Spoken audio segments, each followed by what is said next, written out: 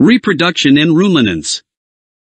It is the process involving courting, mating and gestation to produce young ones. Reproductive system of a bull. Retractor muscle. Epididymmis. Scrotum. Testicles.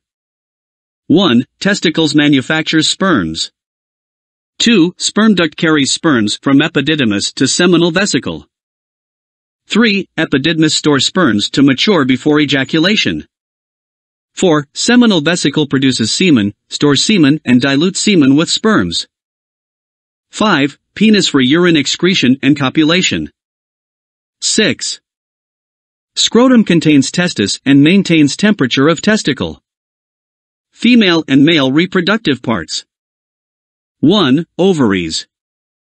Produces ova and secrete estrogen. 2. Fallopian tube. Provide a passage for the ova to the uterus.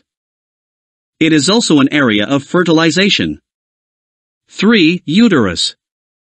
Is an area of implantation. Protects fetus. Nourishes the fetus. Help push the fetus during paturation. 4. Cervix.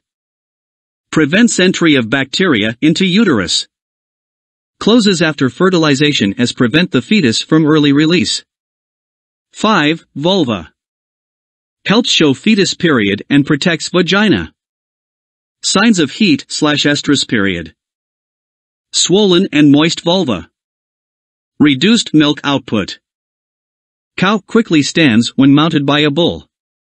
Mounting of other cows by those on heat. Moves up and down restlessly. Gestation.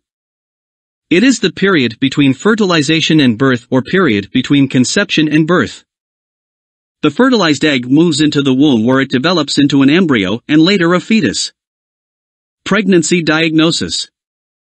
This is a process of finding out whether a female animal has conceived or has not.